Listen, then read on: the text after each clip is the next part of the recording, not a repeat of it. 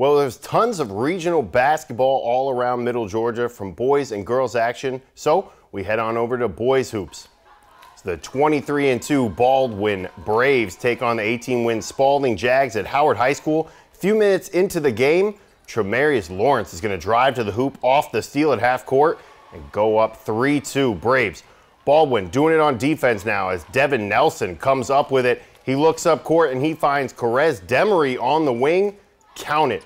Baldwin up 6-2 after that basket. Then Lawrence is going to dish it to Nelson driving through the lane. He banks it in the turnaround jumper with two defenders in his face. Braves up 5 now. When Lawrence gets another assist, this time to Isaiah Dennis on the run, catch and shoot, Baldwin rolling. Now good ball movement finds a wide open Kyle Levister underneath. Braves grab the 4A Region 2 championship with a 77-69 victory.